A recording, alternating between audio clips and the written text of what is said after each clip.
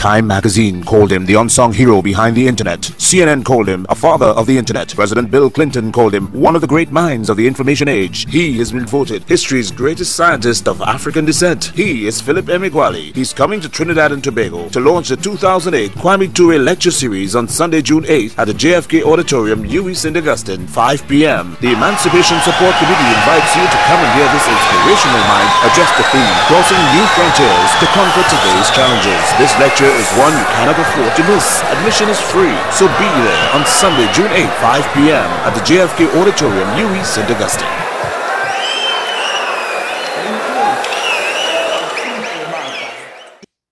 In July 1969, I was in Ndoni, Biafra, fishing from a canoe that was in the middle of the River Niger. In mid-1969, I came to Ndoni with my family, and as a refugee, we came to Ndoni via Atane and along the eastern bank of the River Niger that was controlled by the Biafran army. The western bank was controlled by the Nigerian army. We came to Ndoni from the overcrowded St. Joseph's refugee camp, Oketiti, Biafra. Ndoni was sparsely populated by fishermen, young farmers, and migrant settlers. Ndoni was teeming with Anopheles mosquitoes that transmitted the malaria parasites.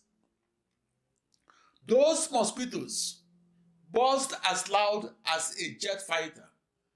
In some days in Ndoni, I saw more alligators than people. The alligators of Ndoni roamed as freely as their chickens and even entered their outdoor kitchens to steal food. About 3 weeks after my family's arrival from Oketiti to Ndoni, I was conscripted into the Biafran army. Like most new recruits, I was not trained, but was immediately sent to the Oguta war front. Because there was no food in Oguta, I was transferred back to Ndoni, where I was reassigned as a cook in the officers' mess of the Biafran army at Ndoni. In 1969, that officers' mess was the only white two-story building in Ndoni. During the rainy season, everywhere in the riverine town of Ndoni is flooded, and every resident of Ndoni can fish from the doorstep of his or her mud-thatched house. That officer's mess was where a Biafran army captain and 3 Biafran army lieutenants, including Lieutenant Emmanuel Emma Akana, lived. It was also where visiting military officers and guests of the Biafran army socialized and lived, and ate what little food that was forcefully taken at gunpoint from the market women at Ndoni. I was a 14-year-old soldier and a cook in the Biafran army. I lived in and cooked for that officer's mess. That officer's mess was where I met Major General Albert Einstein. In about mid-August 1969, Albert Einstein visited Biafran soldiers who were defending Ndoni. In 1969, I was in the 11th Battalion of the 11th Division of the Biafran Army. At various times during that 30-month-long war, our 11th Division was commanded by a flamboyant 40-year-old named Colonel Joseph Hannibal Achuze. Within the Biafran Army, Hannibal Achuze was the commander soldiers dreaded the most. War front battles that were led by Colonel Achuze resulted in heavy losses on both sides. Achuze's presence at the war front foreshadowed that dead bodies will soon litter the streets of Onitsha or Oguta. For that reason, Achuzie was nicknamed Air Raid. I saw Biafran soldiers change into civilian clothes and flee from the war front just because bloodthirsty Hannibal Achuzie has become their new commander. Biafran soldiers also fled from the war front when Colonel Benjamin Adekunle of the 3rd Marine Commando of the Nigerian Army was in command. Benjamin Adekunle was bloodthirsty. For that reason, Adekunle was nicknamed the Black Scorpion. Biafran soldiers also fled from the war front when the daredevil Colonel Murtala Mohammed of the 2nd Division of the Nigerian Army was leading an attack. It was Colonel Murtala Mohammed that recaptured the Midwest region from the Biafran army. Colonel Mohammed was in command when members of his bloodthirsty 2nd Division of the Nigerian Army recaptured Igbo-speaking villages of the Midwest region and recaptured them from the retreating Biafran army. Colonel Mohammed was commanding the Nigerian soldiers who set mud houses that were thatched with grass on fire. The Nigerian army had entire villages glowing on fire. Murtala Mohammed was commanding the Nigerian soldiers who pulled civilian men and boys from their houses in Asaba and murdered them in front of their wives and mothers. On October 7, 1967, Mohammed was commanding the soldiers who murdered 700 male civilians in Asaba. His war crimes and crimes against humanity earned Colonel Murtala Mohammed the nickname the Butcher of Asaba. The war front rampage of Colonel Murtala Mohammed was slowed down after the Onitsha bridgehead of the River Niger Bridge was destroyed by the rapidly retreating Biafran army. Onitsha bridgehead was dynamited on about September 22, 1967, with no bridge to transport Nigerian armored cars and do so across the River Niger. Their first 3 attempts to capture Onitsha failed. Each failed attempt to capture Onitsha was led by Colonel Mohammed. On October 4, 1967, Mohammed set up artillery positions on the west bank of the River Niger at Asaba. During the next 8 days, Onitsha was continuously bombarded with heavy artillery gunfire. I was 13 years old. In mid-1967, the population of Onitsha was 180,000. And I vividly remembered the chaos throughout the Odapo quarters that was our neighborhood in Onitsha. 15 minutes after the artillery shelling began, Modibe Avenue of Onitsha was packed shoulder to shoulder. 150,000 Igbo refugees were fleeing from the Fege and Odapo quarters of Onitsha and fleeing in the easterly direction towards Oba and Ogidi. 2 weeks earlier, my father had fled from the advancing Nigerian army and from his job as a nurse in the hospital at Akpo, Nigeria. And he was reposted as a nurse in the hospital that was at Oka, Biafra. In the absence of my father, my mother, myself, and my 6 younger siblings fled from the artillery shelling of downtown Onitsha. We fled from our house that was at 4B Egbunadazia Street, Onitsha. We fled along Modibe Avenue and continued along Ugunobampa Road towards Enu Onitsha to the house of my maternal grandfather that was at 6 Wilkinson Road, Onitsha.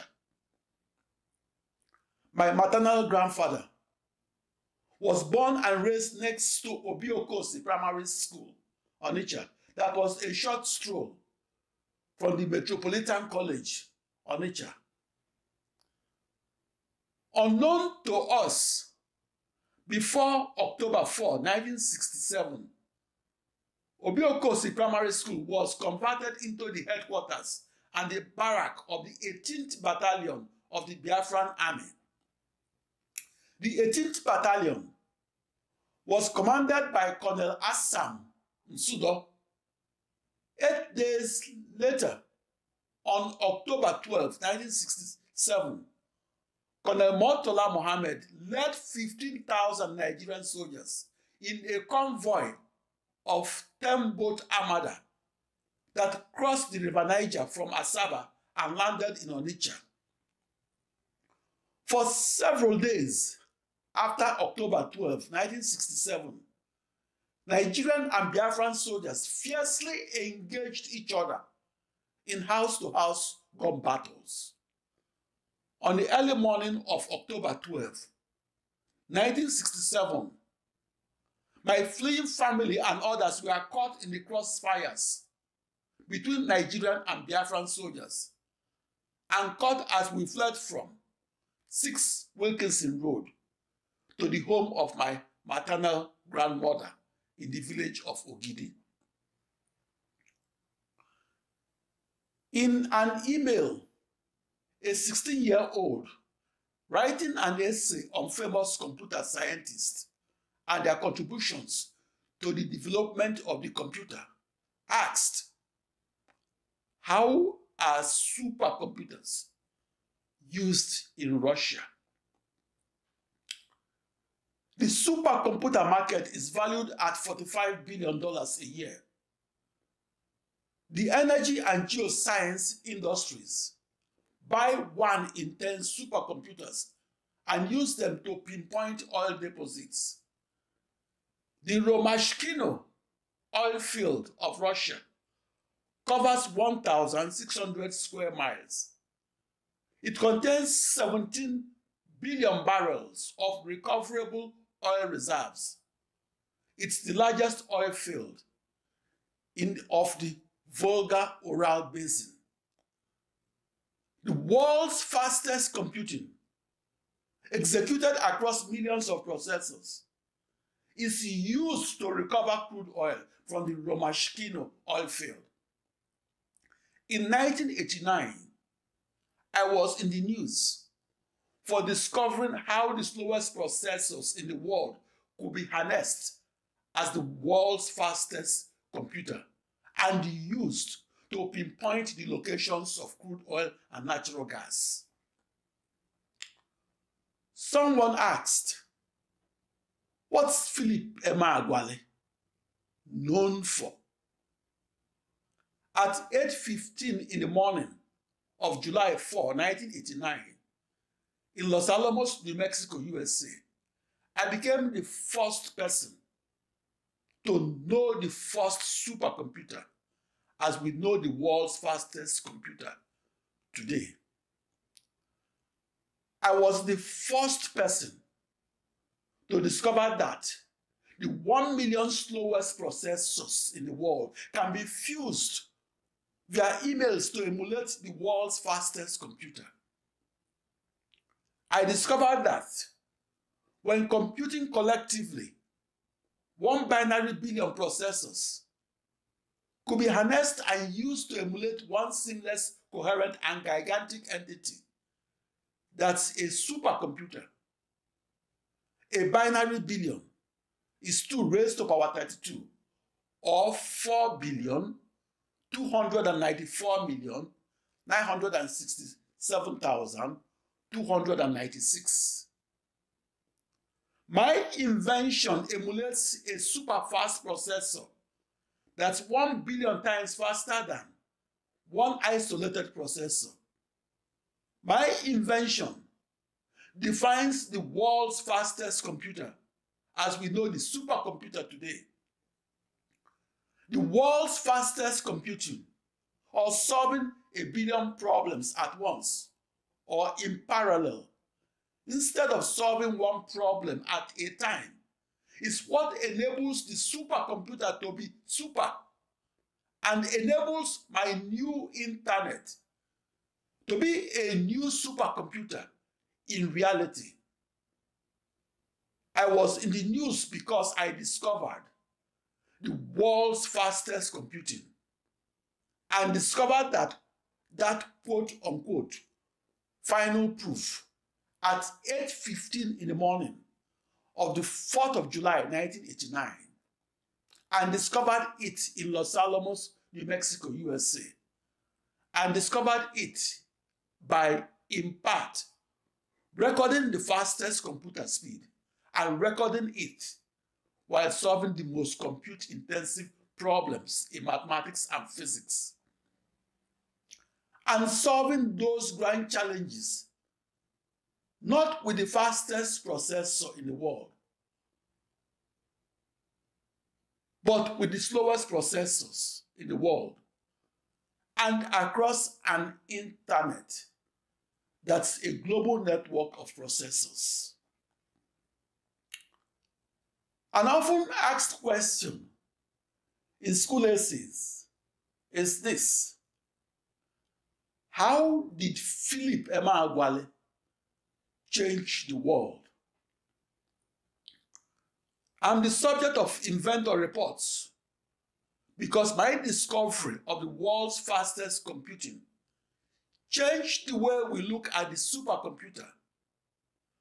Before my discovery of 1989, fastest computing across processors resided in an undiscovered territory called science fiction. An often asked question in school essays is this: what is the contribution of Philip Emeagwali to mathematics?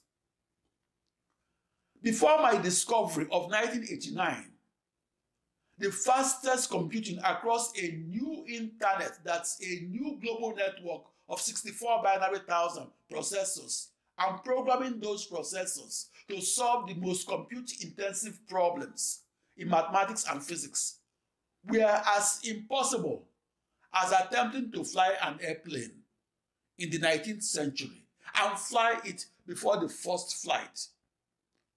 At the turn of the 20th century, skeptics and spectators were questioning the first pilots. Why do you want to fly? The naysayers asked. As a supercomputer scientist who came of age in the 1970s, my most frequently asked question was this: why do you want the world's fastest computer to be powered by the world's slowest processors? In the 1970s, my world's fastest computing was science fiction. The June 14, 1976 issue of the Computer World magazine published an article titled, quote, "Research in Parallel Processing, questioned as waste of time," unquote. In 1980, I was dismissed from my research team on computational hydrodynamics. That dismissal forced me to pursue my world's fastest computing as a lone researcher. In 1989, the news headlines in the world of supercomputing was that a lone black mathematician in Los Alamos, New Mexico, USA, had made a groundbreaking discovery that will change the way we look at the fastest computers. I discovered that 65,536 processors can be used to compress 180 years of time to solution of the hardest problems in science, engineering, and medicine, and compressing them to 1 day of time to solution. I'm the African supercomputer scientist in the news in 1989. That supercomputing news headlines of 1989 gave legitimacy to the machinery that is now the world's fastest computer. People also ask, what is Philip Emeagwali famous for? Before my breakthrough discovery that occurred on July 4, 1989, the supercomputer that was powered by 1 million processors was dismissed as useless. In the 1980s, using 1 million processors to solve the most difficult problem is like drinking from 1 million fire hoses. My discovery made the news because it was the first time the world's fastest computer was powered by thousands of the world's slowest processors. That controversial supercomputer was the proverbial stone that was rejected as rough and unsightly, but became the headstone of the high-performance computing industry. I'm the subject of school essays because I invented the first supercomputing across the world's slowest computers. In 1989, I was in the news because my new knowledge that the fastest computer can be built with the slowest processors opened the door to the high-performance computer, which now computes fastest and does so by solving up to 1 billion problems at once and addressing some of the world's biggest challenges. On June 20, 1974, I began learning how to program a supercomputer at 1800 Southwest Campus Way, Corvallis, Oregon, USA. 7 years earlier, that supercomputer was ranked as the world's fastest computer. I began programming supercomputers 3 months after I arrived in the USA and at age 19. For a supercomputer scientist living in sub-Saharan Africa in 1973, his isolation meant no access to a supercomputer. To this day, access to the world's most powerful supercomputer is limited because the fastest supercomputer in the world cost the budget of a small nation, or $1.25 billion.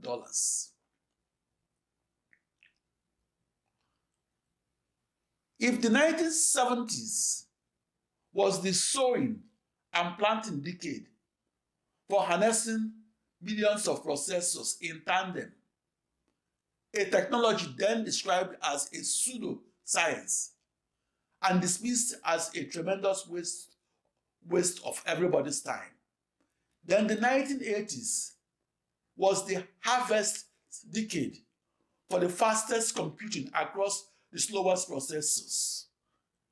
In 1989, it made the news headlines that an African genius in the USA has discovered that parallel processing is not a quote-unquote waste of time.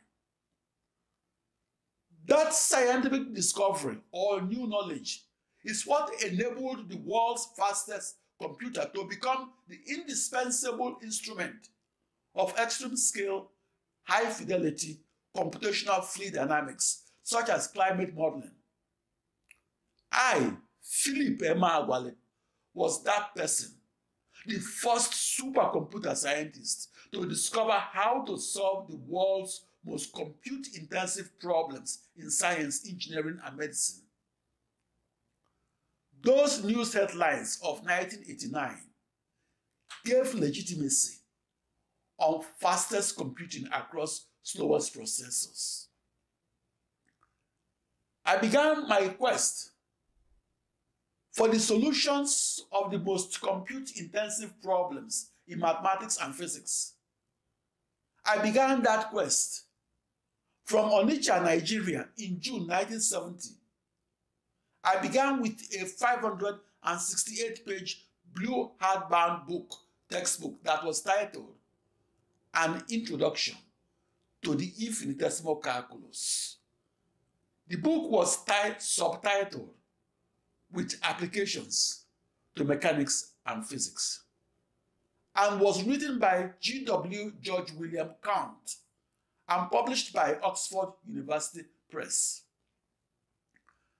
My mathematical quest for how to solve the most difficult problems in calculus and physics continued on June 20, 1974, and on the fastest supercomputer in the Pacific Northwest region of the United States. For the next decade and a half in the USA, I continued my quest from the partial differential equation beyond the frontier of calculus to the partial difference equation of large-scale algebra. That's the cornerstone of computational physics. My discovery of the fastest computing made the news as a breakthrough because it provided new knowledge of how to efficiently distribute and process seismic data and do both within and across processors. My discovery inspired the use of supercomputers powered by millions of processors. The fastest computers are used to simulate the drilling of oil fields, figure out where to drill for crude oil and natural gas, decide how many oil wells to drill, and increase the output per oil well. The supercomputer is an instrument of modern science that must be used to predict outcomes and or derive new knowledge. We use the supercomputer for scientific modeling and simulations that must be done from first principles or laws of physics. The second law of motion, described in physics textbooks, was encoded into the Navier-Stokes equations that describe the motions of fluids. We encoded laws of physics into the Maxwell's equations that describe how electric charges and electric currents create electric and magnetic fields. Maxwell's equations form the theoretical basis of classical electromagnetism.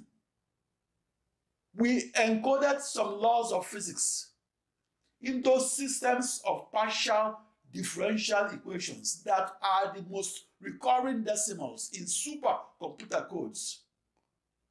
The next world's fastest computer can comprise of up to 1,000 cabinets, each the size of a refrigerator. A supercomputer can consume as much electricity as a Nigerian state. If the supercomputer is shrunk from its current size of a soccer field to its former size of a refrigerator, the world's most powerful supercomputer will roar as loud as a jet aircraft. Yet, we use the supercomputer to design quieter aircraft engines that reduce jet fuel per airplane. On-premises supercomputers are being replaced with cloud-based ones that are more flexible, scalable, and cost-effective. Back from 1922 through 1989, the fastest computing across the slowest processors existed only in the realm of science fiction. Since my discovery that occurred on July 4, 1989, the world's fastest computer has enabled us to incorporate previously unimaginable points of data and make groundbreaking discoveries in science, engineering, and medicine. The fastest computing enables us to know if a new cancer treatment holds any promise, or if an untested scientific theory is valid. Such scientific discoveries include deepening our understanding of the cosmos and our place within the cosmos. In the 1970s and 80s, the first world's fastest computing across 1 million processors was mocked, ridiculed, and dismissed as a beautiful theory that lacked an experimental confirmation. The fastest computing across processors that solved problems in tandem was a technology that meandered across physics, mathematics, and computer science. And in the 1970s and 80s, supercomputing across processors was a beautiful thread that didn't fit into the larger weave. That world's most powerful supercomputer now occupies the space of a soccer stadium, and it costs the budget of a small nation. That world's fastest computer is used to foresee long-term global warming and pinpoint the locations of crude oil, injected water, and natural gas that were flowing across an oil-producing field. Such oil fields are up to 7.7 miles or 12.4 kilometers deep, or 8 times the length of the second Niger Bridge at Onitsha. An oil field can be up to twice the size of Anambra. That is my state of origin in my country of birth, Nigeria. As I wove my emails around my 1 binary million email pathways, I discovered that fastest computing across processors brought depth and complexity that took me a decade and a half to fathom.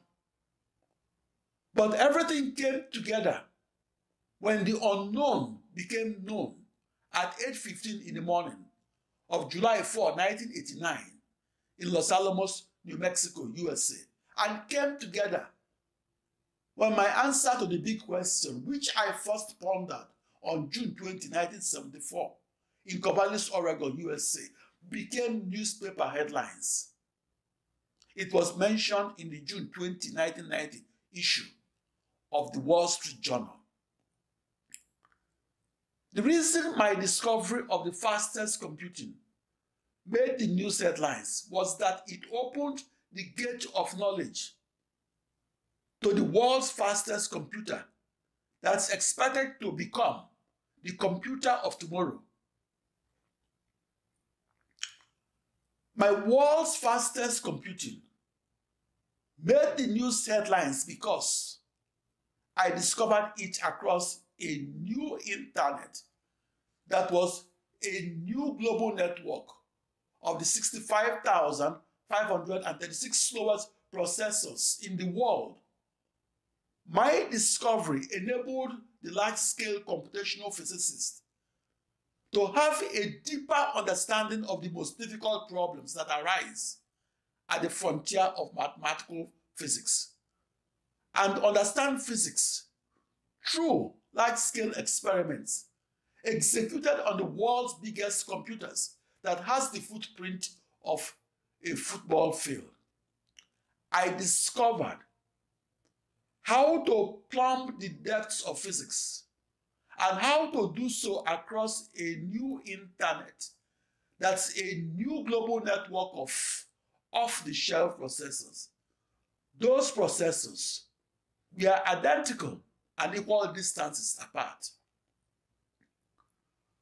To produce a scientific discovery is to contribute to the body of scientific knowledge. 9 out of 10 supercomputer cycles are consumed by large-scale computational physicists who run codes that were governed by laws of physics and that were first encoded into calculus and then reduced to algebra and codes. The supercomputer is the scientist's best friend. People also ask, what did Philip Emeagwali contribute to physics? My contributions to physics were these. First, I discovered the world's fastest computing. That contribution puts more computing into the computer. That new knowledge underpins and increased the body of knowledge of extreme-scale computational physics. Second, I discovered how to speed up the time to solution of the world's most compute-intensive problems in computational physics. Third, I discovered how to reduce times to solution from 65,536 computing days to 180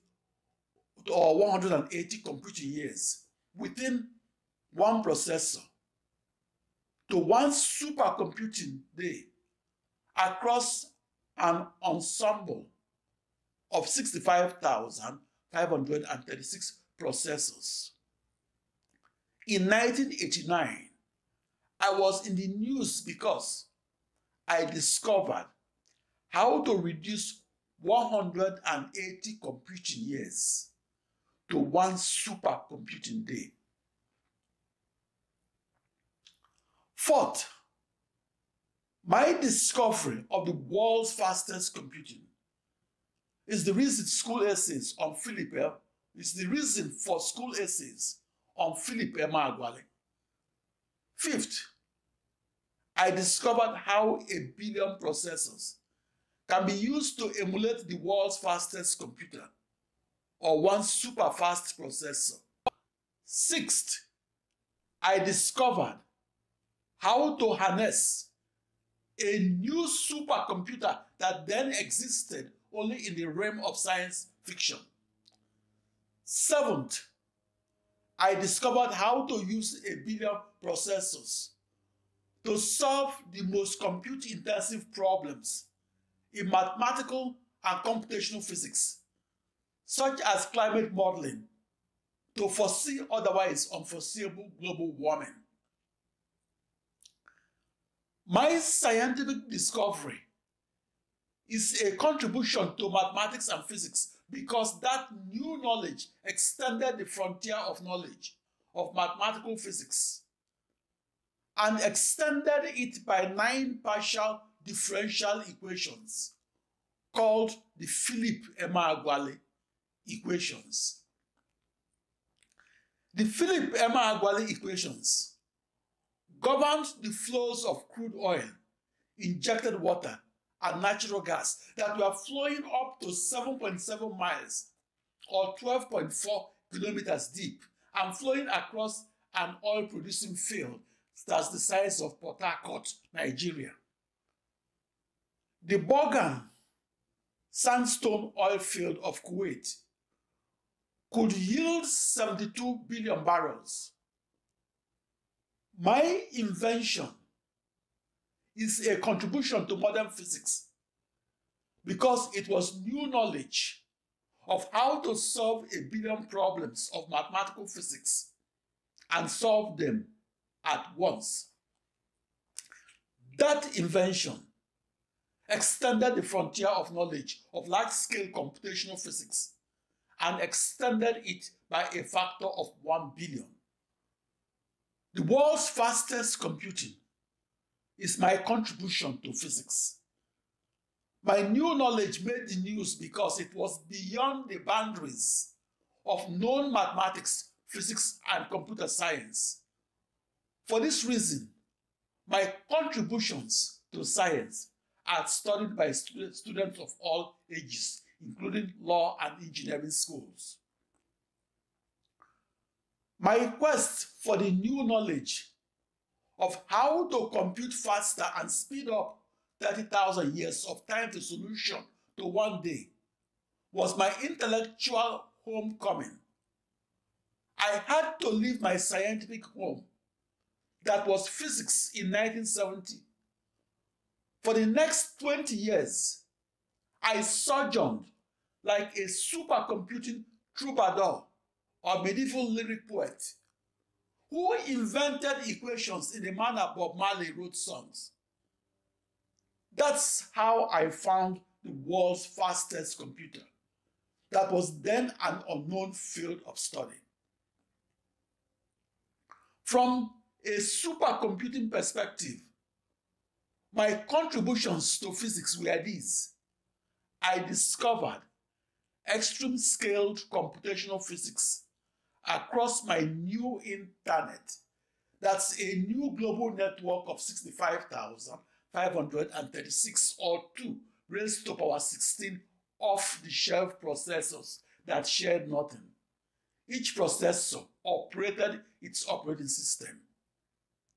To contribute to computational physics demanded that I leave the introductory physics that I learned in Onitsha, Nigeria in the year 1970, and learned after living in refugee camps during the 3 preceding years. During my 20 years of full-time studies of mathematics, physics, and computer science that followed 1970, I gained mathematical maturity and a more profound and surer understanding of the laws of motion of physics that were discovered 3 centuries and 3 decades ago. Initial boundary value problems that are governed by a system of partial differential equations that encode a set of laws of physics must be used to model phenomena such as those arising in fluid flows, electrodynamics, electrostatics, elasticity, heat, sound, and quantum mechanics. As an aside, to invent a partial differential equation is not an easy task. Most partial differential equations were invented a century and a half ago. Only a dozen mathematicians had invented important partial differential equations, which were named after them.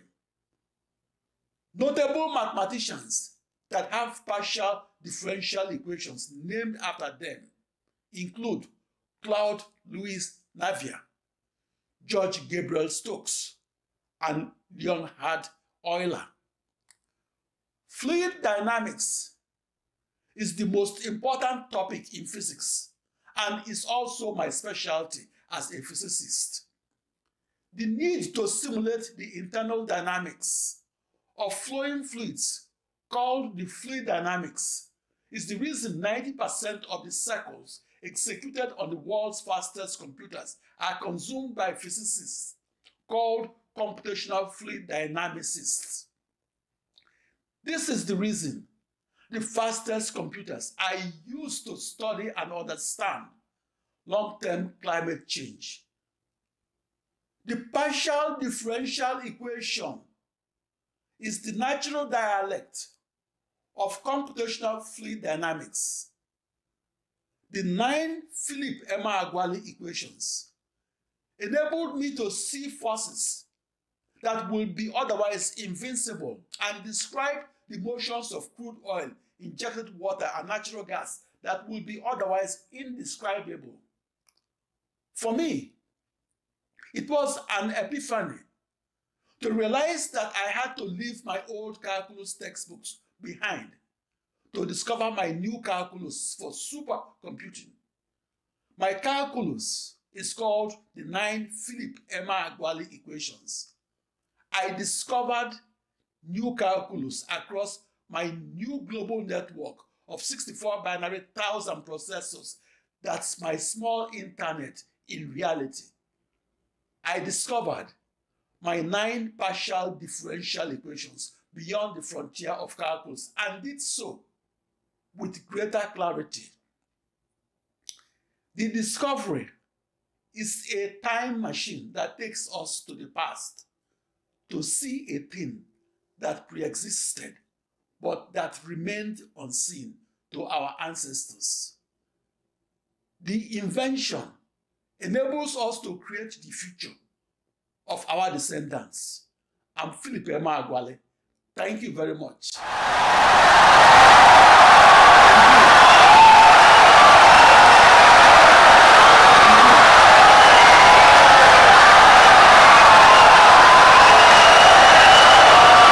Insightful and brilliant lecture.